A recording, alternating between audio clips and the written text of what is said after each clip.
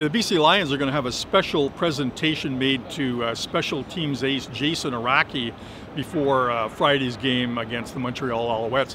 Aragki, you might remember, earlier this season set a CFL record, career record for special teams tackles, and I think it's sort of indicative of how special teams players are that the Lions are taking this time to honor Jason Aragki, a 10-year veteran who is the old-time special teams tackler in the CFL.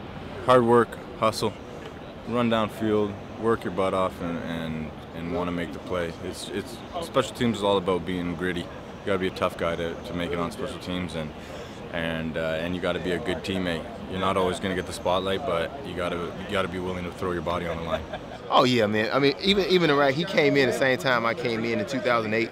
Aragki is a great football player, man, and a lot of respect to him for being the all-time leading tackle on special teams. And when we played him last time in Montreal, you know, he gave me a few encouraging words when I was out there. So he's one of the best returners. I've got a ton of respect for Stefan. Every time we play against him, every time I see him, I always make sure I go shake his hand and let him know that it's a pleasure to play that it was a pleasure to play with him and against him. But he's just someone that you have to respect and you have to play your best game towards, because if you give him an opportunity, he will absolutely take advantage of it and make you hurt.